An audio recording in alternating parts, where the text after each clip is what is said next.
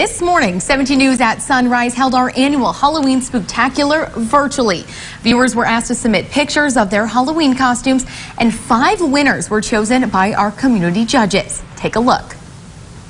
Spooktacular is very different this year, but we have lots of great costume entries that people have sent in ahead of time. Of course, we miss all of you. We love seeing everyone come out. And Kevin is joining us this morning, and he's got a friend with him this morning, right, Kev? Who do you have? Yeah, well, I'm trying to get him out. He's a little shy. Come on, Jack. Come on. Oh, there he is. Whoa. And this is Jack the dinosaur, and let's hope he kind of behaves this morning. Every kid loves trick-or-treating, and now with this machine, you can safely trick-or-treat.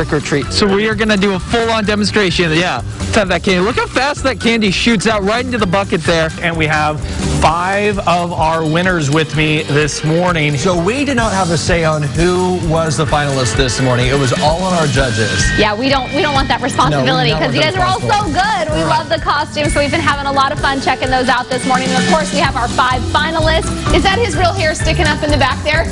Yeah, that is his real hair. There's Joe Dirt again.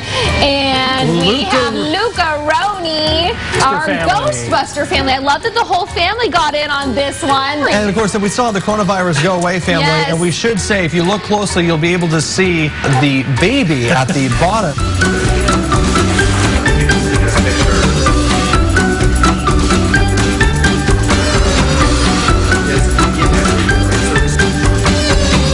Gallegase, your Bakersfield fire chief. Every time during Halloween I get asked the same question. They always ask me, hey chief, what's your favorite candy?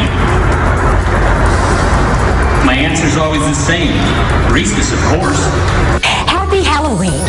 Thank you, KGET, for helping Bakersfield families make wonderful, spooktacular memories together.